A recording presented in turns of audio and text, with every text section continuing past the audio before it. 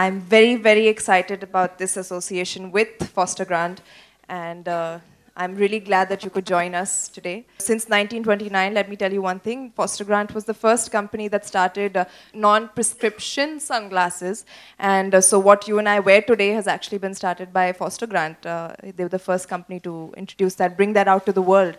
So it gives me immense pleasure to have joined them as their face for India, and yeah, I think it's a very, very big style statement today, sunglasses. Me, personally, I'm somebody who loves sunglasses. It's my favorite accessory.